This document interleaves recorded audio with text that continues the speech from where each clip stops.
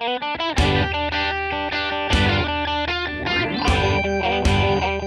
my name is Aaron Hernandez. And I'm Deidre Gilbert. We're 5th graders at Onsted Elementary, and we would like to show you around our school. Here, let's start at the library. The kids at Onsted Elementary just love to read. What's your name? Lexi Klatz, and I'm in 2nd grade. What kind of book are you reading? It's about a dog with 3 legs and where he was in like an orphanage. It sounds like a good book. And I found a lot of books over here. There's so many fun things to do in our media center. Let's go visit some high-tech students working on the iPads. Hey, wait, I have a book. This is my 5th grade classroom, and we use iPads every day. This is my teacher, Mrs. Marlatt. Yes, the kids actually have a lot of opportunities to use iPads. We have a smart board as well to enhance what we're already doing in the classroom.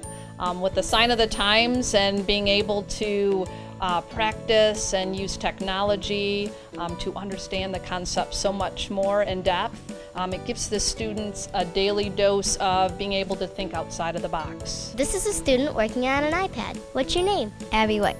What do you do on the iPad?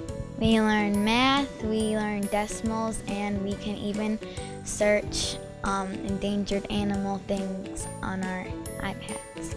That sounds great. And I found iPads over here. Yay! This is the principal's office, and it's like being in the driver's seat, but she is not here. Wow, what is going on here? What are you guys up to? What are some good things happening at the Onsted Elementary? Oh man, we have so many great things going on here at Onsted Elementary. We're checking in, getting ready for conferences next week. You know what? You guys got this under control. I'm out of here. It's not all about books and computers. We also use exercise to get our brains moving. Hey everybody, let's exercise. This is their teacher, Miss Casper. What do we do here and why? We actually take the time, usually about 5 minutes in between different subjects, and we do a program called Go Noodle.